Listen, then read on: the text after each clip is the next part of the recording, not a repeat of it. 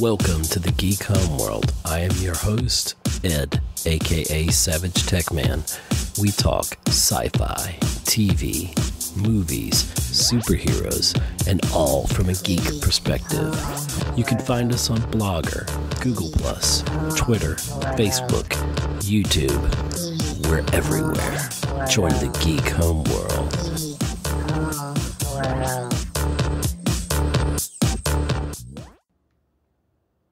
Hello, everyone, and welcome back to another exciting episode, and I promise a short one, here on Geek Homeworld.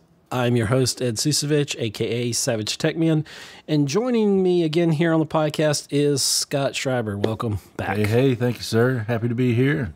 I twisted your arm, and we got some takeout, and we said, let's talk about Alita. Battle Angel. Almost said soldier. Alita Battle Angel. Face of an angel. What was it? Body built for battle. I'm sorry that you're being sexist right now. I'm joking. No. Or the screenwriters were, or the manga writers were. Yeah. So first off, this is going to be full of spoilers. So if you haven't seen Alita yet, what's wrong with you? Go see it. But we're going to spoil some things. So come back once you've watched it and see if you agree. You can hit us up on Twitter at Geek Homeworld, and of course we're on Facebook. Go over there and like that page at Geek Homeworld on Facebook. And we're at geekhomeworld.libsyn.com. All right, house cleaning's done. First impressions. First off, you saw it in IMAX. Yes, I saw it in the IMAX 3D, and that is the way to see it. I went to see it on another premium screen with you, but it was not in 3D. I was curious to see the difference, and it was in Big D. Right, so. The Big D AMC. So basically another premium big screen. But wow, the difference was night and day, honestly, between the 3D, the IMAX 3D, and this format. If you see it, go see it in IMAX 3D. It's worth the extra price of admission. It's about to go out of the IMAX, at least in our city, probably tomorrow. I mean, possibly it'll share with How to Train Your Dragon, but hopefully you didn't miss the boat here on 3D. Well, I want to thank you for going along with me tonight. At least I got to see it in Big D because I know it's switching over there at our local AMC, and I noticed the screen rattling. The bass was so, and it made me kind of wish I had went to the IMAX 3D version of it. But let's give our overall impressions first. Did you like it? Yes, for the visual effects part of it, it was fantastic. I think the shortcomings are a little bit because it's geared towards a different demographic than me. Definitely geared towards a younger age group. It's more of a young adult kind of story. There's a young teen love story, so it kind of misses the mark for me in that regard. The story kind of suffers there because I'm not really invested in the teen love story. But other than that, the visual effects are stellar. Like, absolutely stellar, wouldn't you say? I mean, I would totally agree on that. I have to say that, and I think we owe a lot of that to James Cameron. Right, he's a screenwriter on this, and I would imagine that Robert Rodriguez was able to use Cameron's state-of-the-art 3D cameras. So, and it felt that way because seeing the difference again, like seeing it in 2D, I could tell that this isn't the way it was supposed to be seen. Right? It was definitely meant to be seen in 3D. Did you think? And I wanted to ask you this, and I'm glad I saved it for the podcast here. But did you think the underwater scene where she was going into the ship? Did you think that maybe foreshadowing that was Cameron playing around with CGI underwater because of the Avatar sequels? Okay, yeah. I thought about that. Yeah, sure. How did that look in 3D? Did the water versus the hair? Because I was looking at things like the hair movement to see if it looked natural. No, every single shot had depth. There's a lot of 3D movies you go see where there's the conversion, and so you're really not getting that depth throughout, or it's maybe one or two scenes that you really feel that depth of field. But on and on Alita, it's every single scene. It really did remind me. It's not as incredible as Avatar was, maybe because Avatar was the first of its kind in that regard. Yeah, but it's still kind of comparable in that each scene has those layers. And but you know, and that it's just kind of sad that a lot of these theaters aren't showing this in 3D because it is the way it's. They're not doing it proper service. Right.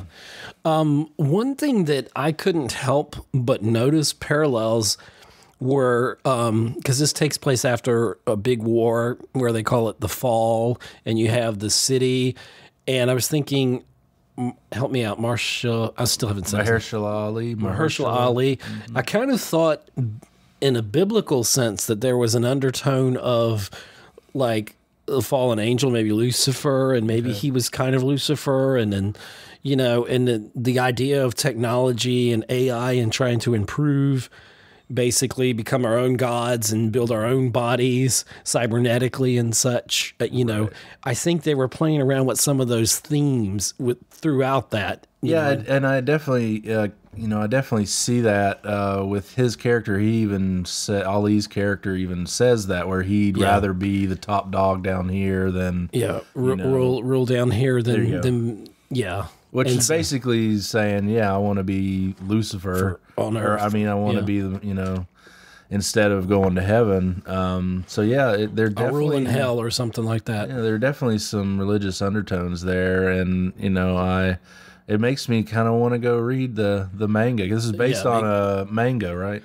Yeah, it is. It is, and I've not seen it or read that, but I'm curious to read it now to see where it goes. I hated the ending, like a lot of people are saying. I know why they said that, because how it ends, it's basically the big boss battle in the video game, right? And then it does a Lord of the Rings thing and goes to black.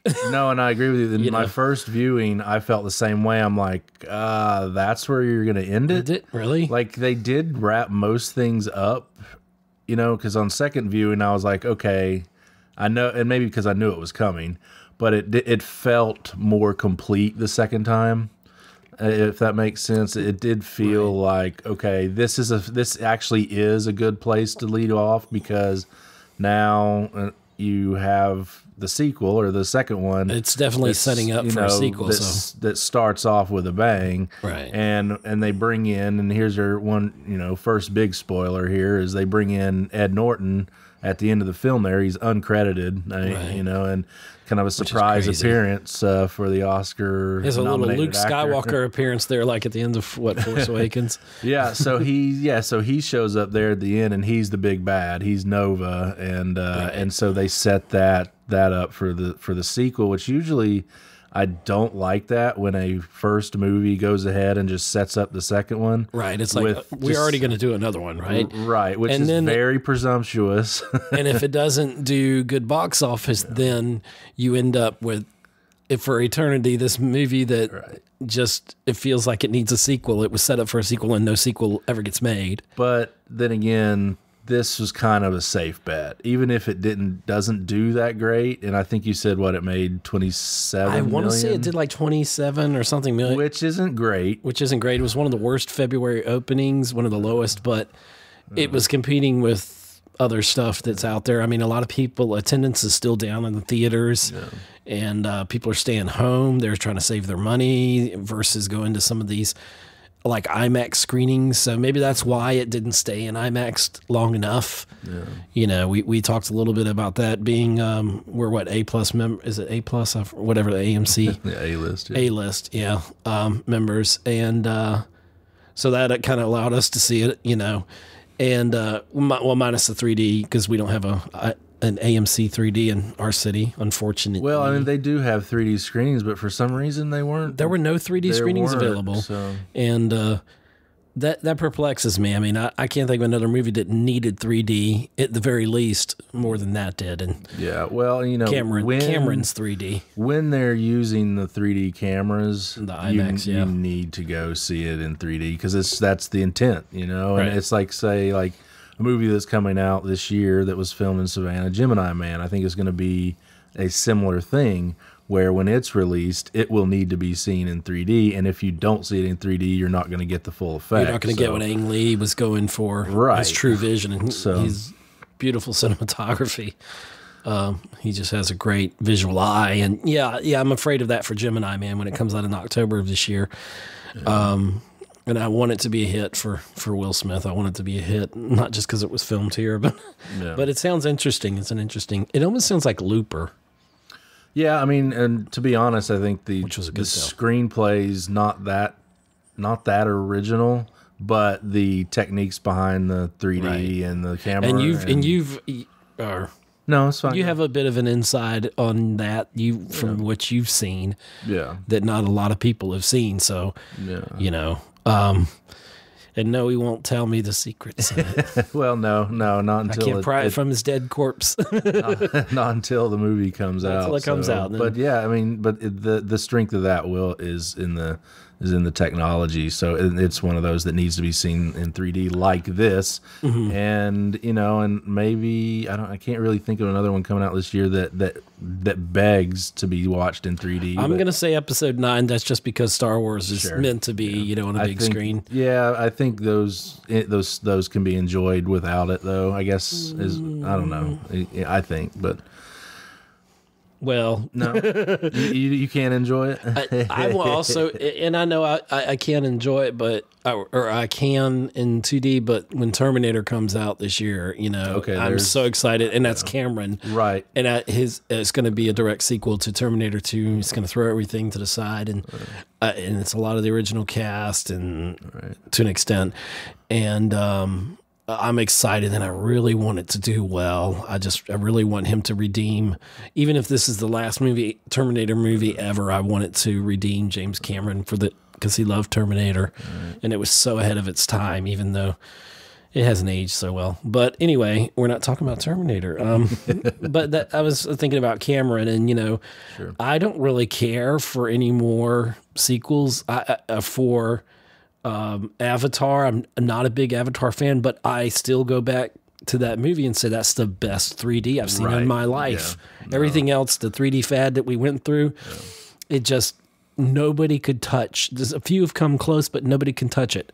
What Cameron has done. And I think, Alita was a good test run for some of his technology. So I'm excited to see underwater Avatar-ish universe or whatever he's going to go with it. Yeah. And I know there's a lot of year left here. We've still got 10 months to go, but I'd honestly be surprised if this isn't included in the best visual effects category. I mean, there's some incredible stuff. Did she not? Yes, there's those subtle differences to where you can tell that Alita is a cyborg, but it still works seamlessly in the world. You're in the world with humans and a world with cyborgs. Let's not forget the choreography of the battles. I mean, one of the first battle scenes she has in that alleyway with the henchwoman and henchman or whatever. Yeah. And I almost turned to you in the theater, but I didn't want to disturb the mood of things going on screen there. But that was a pretty impressive battle for me. And then, when we get into the later stuff, it was even better. And I felt that the film, I bought into this world, what they were selling. I realized the little teen romance thing going on there kind of thing. And that didn't bother me. I mean, it was fine. It all seemed to flow well. One thing I thought of, another thing is when the guy gets the reconstituted body or whatever, the cyborg body, the boyfriend, it almost seemed kind of, you knew that was coming. Yeah. and then when he's climbing up that piping or whatever to the big city where he's always literally trying to climb that hill, he's almost like Icarus who flew too close to the sun. Yeah. And then he has that fall, which everybody seems to have that fall. So, when we come back to the overtones, maybe the religious overtones or undertones or whatever the tones are that are parallels, I don't know. But it was a good film. I enjoyed it. Yeah, and I don't know how familiar you are with Robert Rodriguez's older work, but there were definitely some little. I thought there were some little nuggets to his old work, But doesn't he bring a lot of action though? Yes. So if you're not familiar with Robert Rodriguez, the listeners out there, he he got his start with El Mariachi was his breakout that he did, and then it turned into Desperado. Desperado is still like one of my favorites. Oh God, I love that movie. Yeah, and I actually it was on the other night, and I was like, you know what, I'm watching this. I haven't seen it in a while, Right. And so like the bar scene, the first bar scene that she she takes everybody out. That reminds me of the bar scene in Desperado where he's fighting 20, bandoleros or whatever, and he comes out unscathed. And there's even the guitar player on the street. Oh my gosh, you're right. I didn't.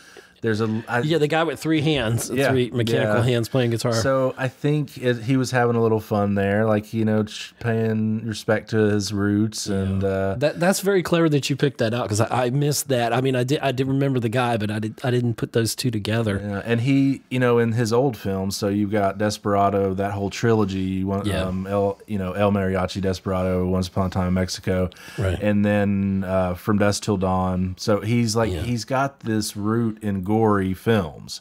So now if you think about the violence in Alita, if they were actually, it was graphic violence if they were humans, right? Like there's a couple of things that are really graphic, but because they're cyborgs, and there's no blood. If a part of her arm goes through the guy's eye, and it's actually the human flesh part of his eye, but or the guy gets pulled into the gears, like, and his head gets crushed. There was one point, or the woman in the alley where her head it comes off her body. Yeah, now I looked away because it's like I really don't want to see that head splash, and I don't know if it did. I looked away for a half a second. There was a little bit of green blood. Yeah, I was afraid of that, and I liked like the design of and I haven't read the source material on this, but I liked the costuming and that they did, and all the mechanical apparatuses were done. Everything was done well. It just felt like a high quality film. There was definitely A+ design for sure, and I think Rodriguez did a great job of marrying his old self with his newer filmmaker self, because once he had kids, he went on and did the Spy Kids movies. Oh dear! So Shark Boy. He kind of took a drastic turn. No, he did. Those are his movies. And those are his kids, I think, too. Actually, the actors. Well, but so he kind of marries that graphic violence, of his old filmmaking with the teeny bopper action of Spy Kids, and so we're kind of seeing that mix of it. And I was surprised, and maybe it was just it's Thursday. And we went to like a 4 o'clock show? Mm-hmm. And there might have been, counting us, 10 people in the theater. Well, which didn't bode well, but it might have been the time of the day, because later on tonight now, when we're recording this, it's like, what's the new movie again? How to Train Your Dragon. The final How to Train Your Dragon is out there. So it's in the IMAX and all that. So I don't know if this movie has legs. I think... I hadn't looked at any box office on it, but I imagine it would do really well in China. It seems like, it had a diverse cast. Japan, because that's where it came from. Well, exactly. Yeah.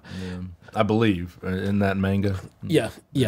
And like Japanese anime and stuff like that. And but yeah, this should do well overseas. So I definitely see this franchise taking off, and I like where it's going. I think it'll be a fun franchise. I can see that also the feminism more prevalent in there.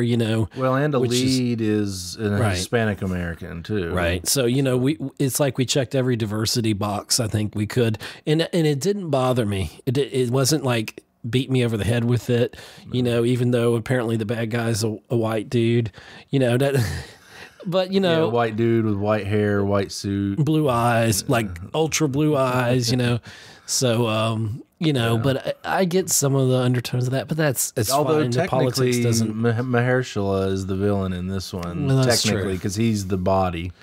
Yeah, he's the body. He's that he incorporates. Right. So but some movies beat you over the head with all of these politically correct stuff and diversity. That's fine. I want diversity. It's not that I don't. This movie didn't really beat me over the head with it.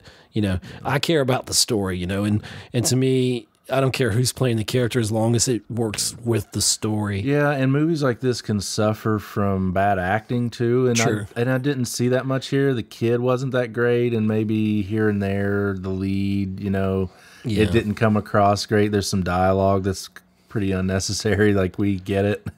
But the acting, especially exposition from the adults, I mean, you got Oscar winners and, you know, in there, and nominees. You got Christoph Waltz, and Mahershala Ali's about to win his second Oscar. Jennifer Connelly has an Oscar. She won for Beautiful Mind, right?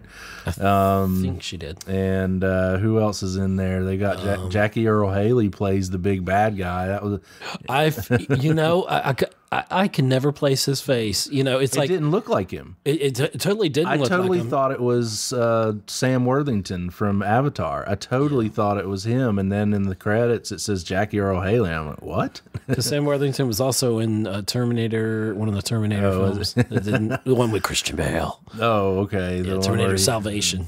No, what is it? Salvation. Salvation. Yeah. Okay, but yeah, but I thought the acting was great. Like Ali, because he gets, you know, possessed by Nova. Right. He has to switch back and forth and make that believable. And he did it seamlessly. He did. He's such a gifted actor, So we talked about the technical. It definitely is best experienced. The bigger, better theater that you have, and you'll really appreciate it more. If your theater, I mean, it doesn't have to be IMAX, but if your theater is still showing it in 3D, spend that extra $3 or whatever it is, because it's the way. And the 2D, there were some parts like when she threw her arm out, or one of those chain arms went out. I was like, oh well, I know that shot is specifically done to, you know, knock you in the face in 3D. You know. But even, I will say, like, even the shots like in the rain, you know, where there's the cityscape where it comes down with the rain. Right. Like that in 3D was stellar too. So now, I mean, it's not just the action stuff. Being on sets and everything, and kind of, you know, seeing behind the curtain how things are made, when they're walking early in the story and there's that backdrop and you see the people like at the, I almost call it like a newspaper stand, and they're kind of just walking. That looked kind of green. I can imagine that's kind of green screen. It still worked. But it felt a little green screeny. You know, there's like one little moment, but all in all, it was seamless, like you said. Yeah, I mean, and think about all the cyborgs. A lot of these cyborgs only have a face. True. And then so you're seeing all the robotics and seeing through these people, quite literally. You know, you're like, yeah, exactly. You're seeing through their neck because there's spaces. So it's kind of that all looked really great. Like I think that they're definitely in store for a visual effects nomination here. Definitely on that, I think they should get that. Like, she literally pulls her heart out of her chest and is like, can you put that back? That's weird. That was a funny kind of moment there. But she literally was going to give her heart to her boyfriend. No, she's not my girlfriend, right? And so what was the message of this film for you? Oh, man. I guess it's just to keep persevering. I mean, I don't know. I mean, and I hate to say that, but maybe that's where this movie lacks a little bit. There's really not so much a message. I mean, it didn't really jump out at me, I guess, you know. And but there is that message of, you know, there's importance of finding who you are, obviously, because she does not know her, and owning your own power, I guess. You know, realizing that.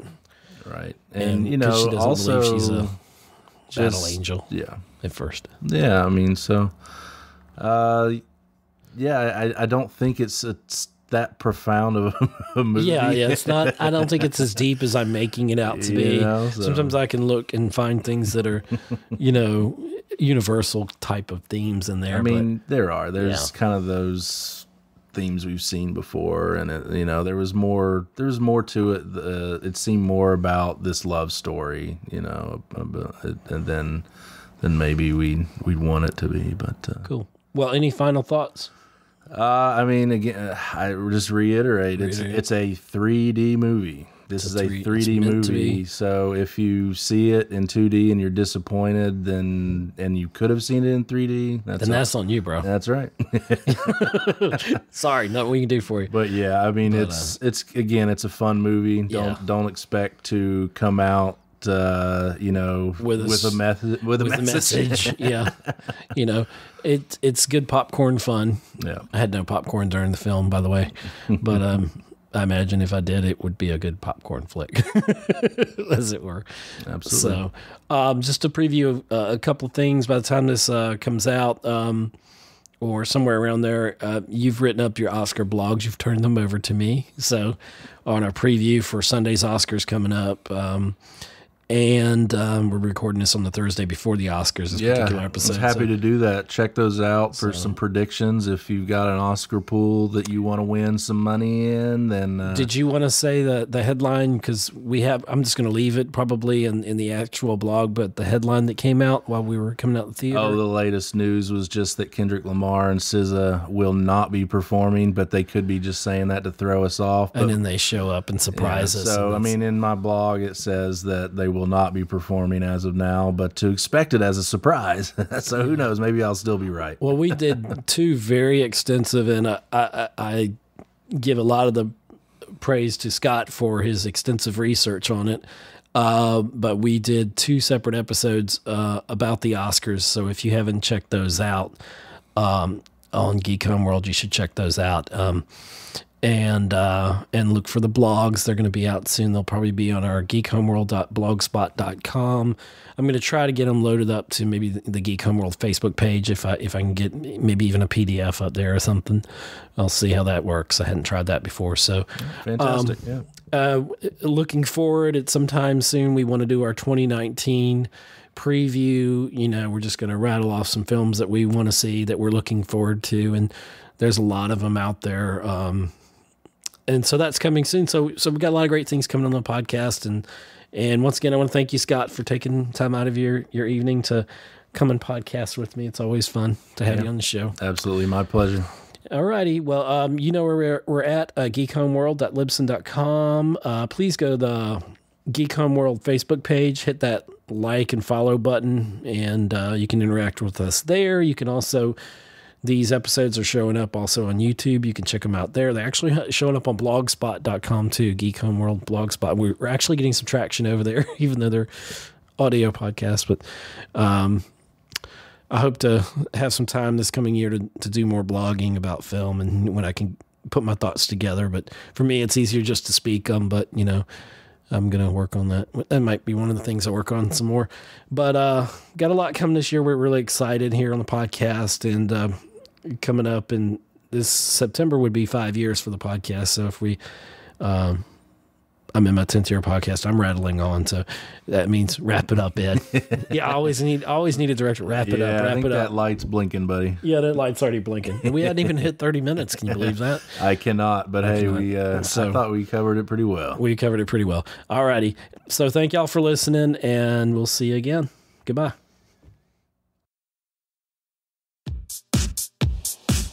Thanks for listening to another episode of the Geek Homeworld with your host, SavageTechman. You can find us on Libsyn, Google+, follow and interact with us on Twitter, like us on Facebook, listen to us on iTunes and leave a review, subscribe to us on YouTube, read our thoughts on Blogger. See you again on the Geek Homeworld.